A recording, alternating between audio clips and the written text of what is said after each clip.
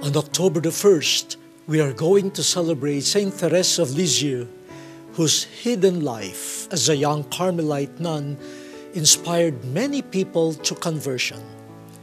In 1927, Pope Pius XI declared her a patron of the missions, a title shared with Saint Francis Xavier, who brought the gospel to many people in Asia.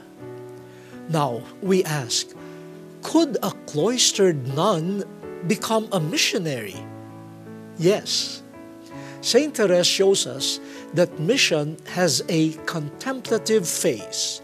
She tells us,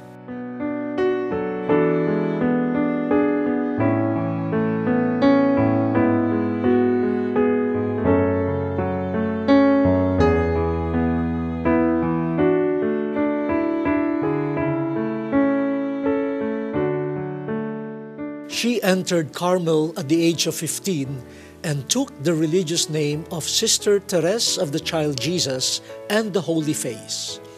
She died of tuberculosis at the age of 24. Her life as a contemplative missionary is brief, but what is truly inspiring is her understanding of her vocation: to suffer with Jesus crucified for the conversion of sinners and the formation and salvation of priests. Not only did she do it every day, determined that no soul should be damned today, but she also introduced it to other sisters, inviting them.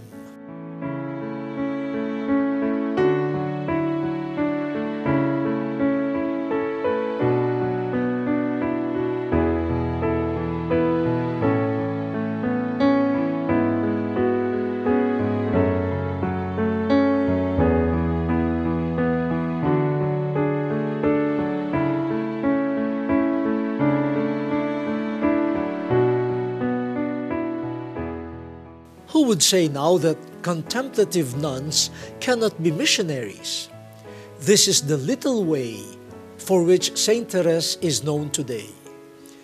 She may not be physically available to go to different mission areas because of her state of life and also of her health, but in her littleness, in her humility, in her suffering, in her silence, she is saving many souls as apostolic missionaries do.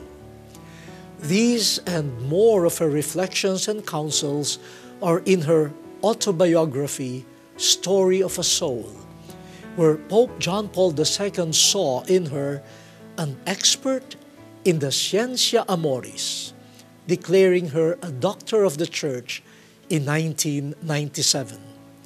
Saint Therese said she will work twice as hard after her earthly life.